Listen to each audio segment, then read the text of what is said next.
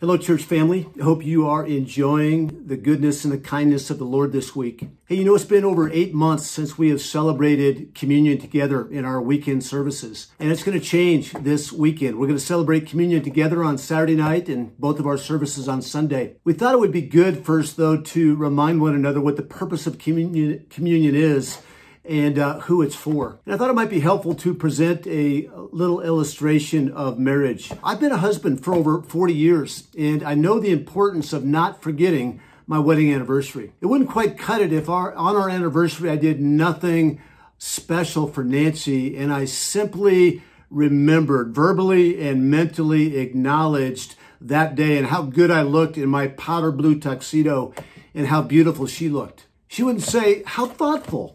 I'm glad you didn't forget all those details." You see, we don't remember a wedding anniversary by stating the facts. Nancy might rightly expect that the concept of remembering our anniversary involve a layer of activities, such as me maybe writing a note or taking her to dinner or buying her a small gift. Rightly remembering our covenantal promise causes me to pursue her, to cherish her, and to love her afresh like I vowed to on that wedding day. Not forgetting is more than simply remembering. In our Western culture, remembering means recollecting or recalling to mind something that is no longer a present reality. However, in the Bible, a call to remember is a vibrant, powerful, and participatory concept where we recalibrate our lives according to what's being remembered. Remembering what Christ accomplished on the cross reminds us of the present and future reality that we have been purchased and our lives are no longer our own.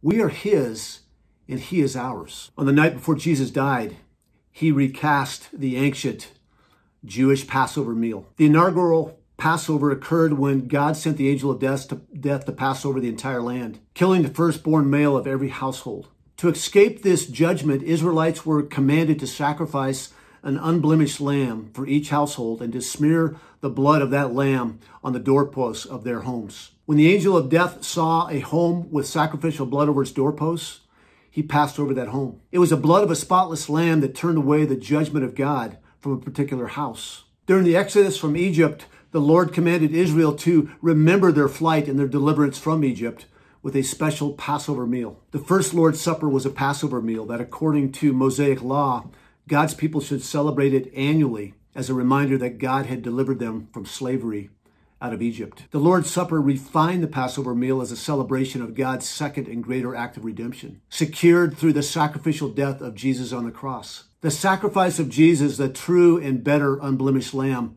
atoned for the sins of all who would trust him for salvation. Jesus' death then established a new covenant between God and his people, a covenant whose central focus was the forgiveness of sins and a right relationship with God. For believers, remembering God's establishment of this new covenant of forgiveness and acquittal from sin should result in a joyful freedom from sin's destructive influence. Remembering Jesus' death is not simply remembering his sacrifice, but it's a time of recalibration, remembering that we belong to him. We're part of his body, and as a result, we're to live in joyful submission to him and in unity with his body, the church. Therefore, the communion table is only for those who have trusted in Jesus' sacrifice for the forgiveness of their sins and who by faith identify with his body, the church. If you've not placed your faith in Jesus for the forgiveness of your sins, we welcome you to participate in all aspects of our worship service, but we would ask that you not participate in the communion table. Additionally, if you profess faith in Christ and you've not yet been baptized, we want to welcome you to Christ's family. And if you would tell one of the pastors or your community group leader, it would be our pleasure to dunk you in baptism. When you arrive this weekend, take the individually packaged cup and wafer, and at the end of the service, we will remember Christ's sacrifice together. My hope is that as we come to the Lord's table, we would come with eagerness and expectancy, and that it would never become rote or dull, but a spiritual gospel experience. Love you, church family, and we'll see you this weekend.